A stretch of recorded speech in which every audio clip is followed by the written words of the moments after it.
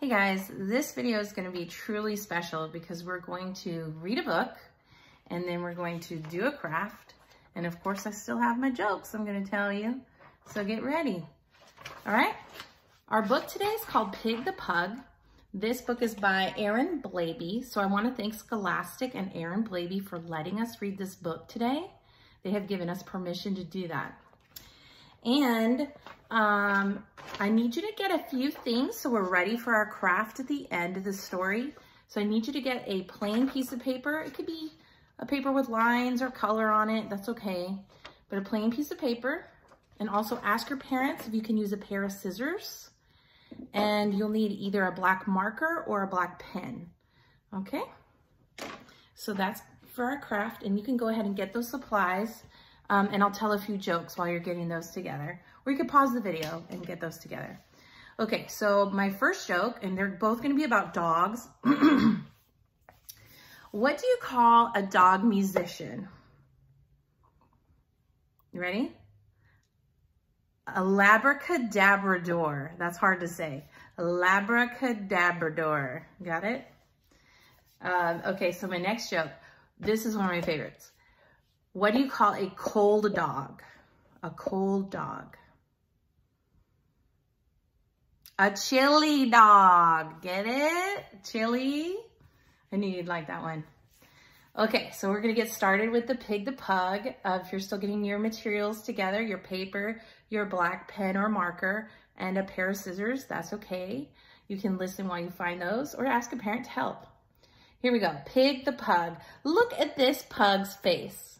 What kind of dog do you think he is? What is he feeling? Look at him. Surprised? Mad? I don't know. What's your guess? I don't know. Let's find out though. Pig the Pug. He lived in a house with a wiener dog, Trevor. But when was he nice to him? I'll tell you. Never. You've got some great toys there, poor Trevor would say. But Pig would just grumble. They're mine. Go away. Aw, poor Trevor.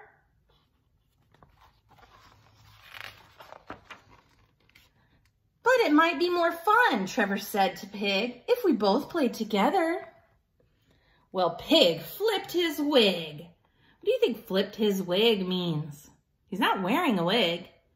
Maybe it's a feeling that he's having, like freaking out or getting angry. No, they are mine. Didn't you hear? Only mine. You keep your paws off them. They are mine, mine, mine. I know what your game is. You want me to share, but I'll never do that. I won't, and I swear. Ooh. I feel like he's kind of rotten. Like, not a good dog. And with that, he proceeded to gather his stuff. Whoa. And make a big pile with a huff and a puff. That's all his toys. And once he had gathered them up in a pile, he howled from the top with a satisfied smile.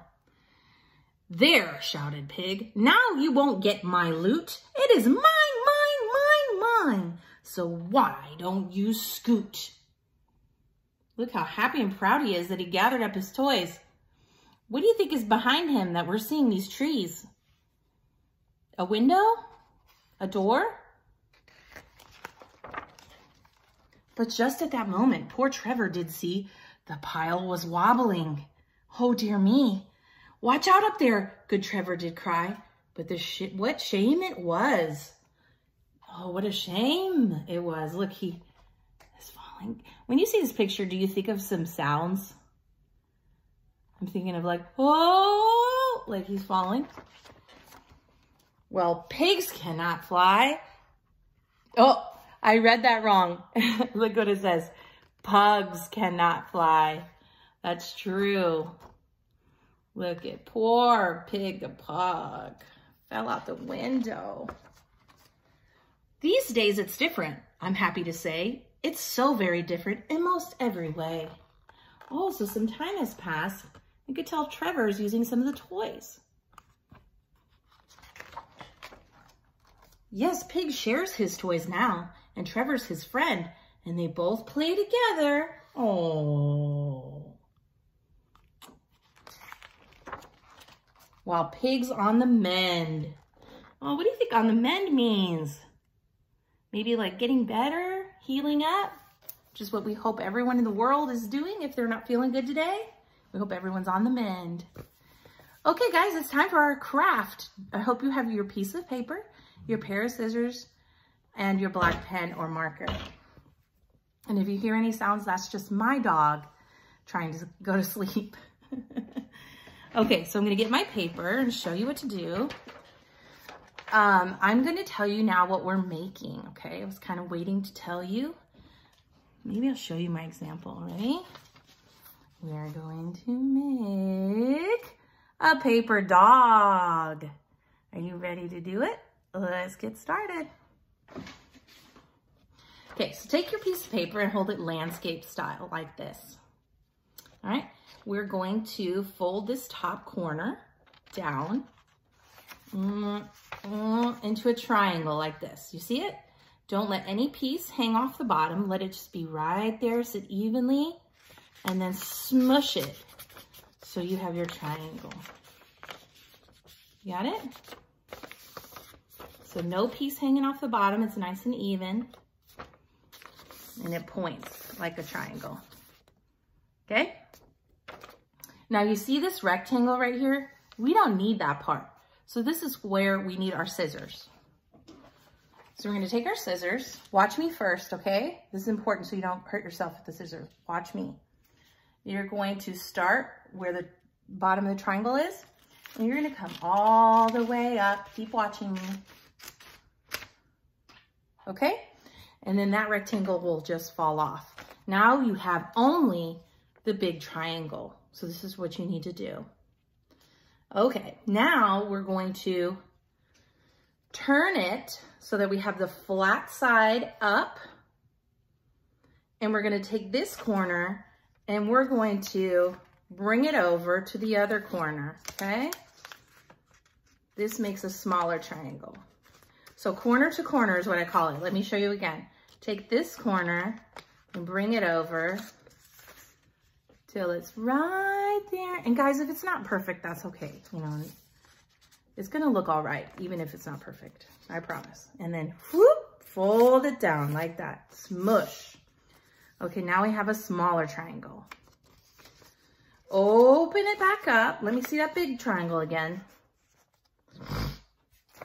We're gonna take one side of this big triangle, okay? And we're gonna fold it down to make one of the dog ears.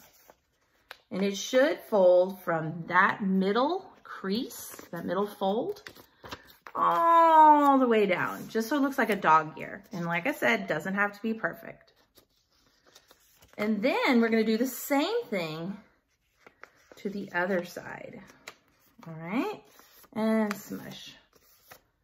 All right, pretty good? Now, I noticed we have a tippy corner up here and a tippy corner down here.